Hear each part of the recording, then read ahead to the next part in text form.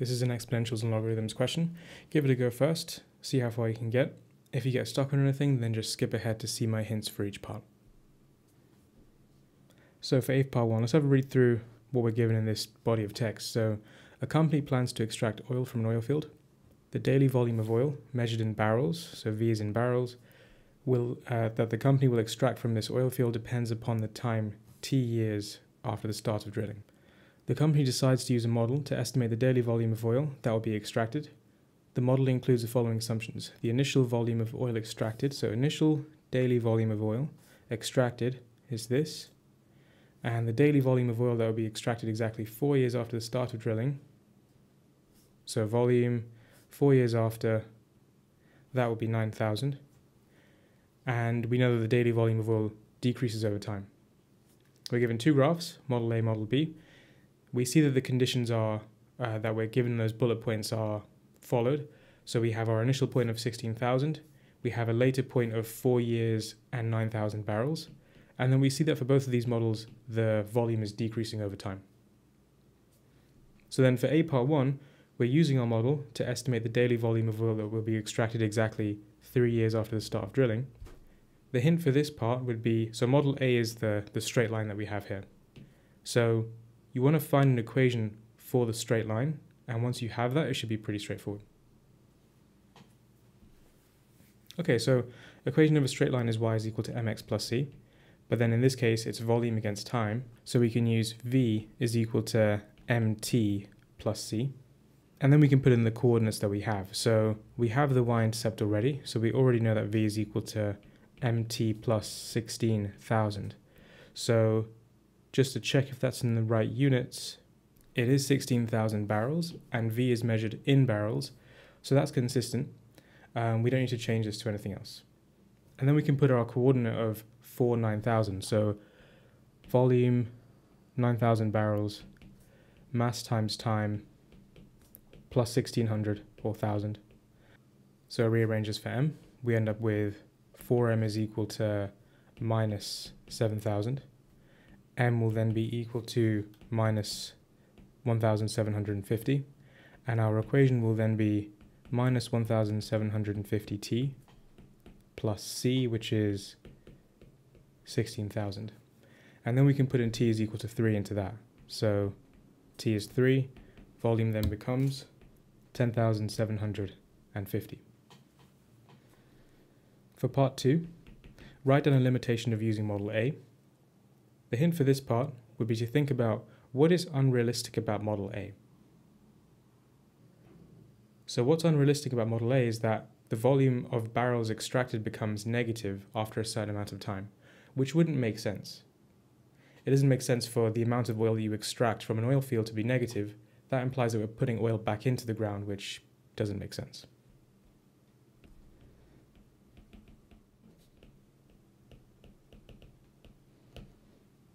So for part 1, it says, using an exponential model and the information given in the question, find a possible equation for model B. So exponential means we have to have some constant to the power of a variable, which in this case would be t. So the volume would be equal to something of that form. So we could say volume is equal to, let's say, a k to the power of t, where a and k are both constants. So we can also write this as, another way that we can write this is v is equal to some constant, let's say b, e to the power of kt. That's another option that we can have. And the reason that these two things achieve the same effect is because we can rewrite this right-hand side equation as b e to the power of k all to the power of t, and e to the power of k is just another constant, which I'll just call a or something. So it achieves the same effect. Both of those are valid ways of modeling this scenario. So then you want to think about, well, with the coordinates that we have, what would those constants that we have in our equations be? So you have to work that out. So I'll use the first one, a k to the power of t. I'll put in our numbers. So we have 0, 16,000. We're putting that into v is equal to a k to the power of t. 16,000 is equal to a k to the power of 0, which is just a. So we have a. A is 16,000. And now to work out k. So we've got a. We can put that into our equation as well as the coordinate that we have here, and then rearrange for the unknown k. So we have v is equal to 9,000. 9,000 is equal to a, which is 16,000, times k, which we don't know, we're trying to work that out, to the power of 4. And then we can divide both sides by 16,000. So k to the power of 4 is 9,000 all over 16,000, or 9 over 16. And then we can do the fourth root of that. And then we end up with 0.866.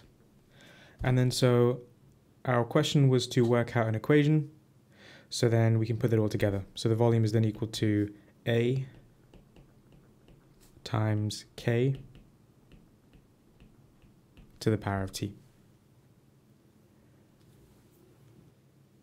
Now for part 2, using your answer to be part 1, estimate the daily volume of oil that will be extracted exactly 3 years after the start of drilling. So this should be straightforward. You know what time is, you just want to put that into the equation. So then B part 2, volume will be equal to 16,000 times 0.866 to the power of 3. Put that in, and we end up with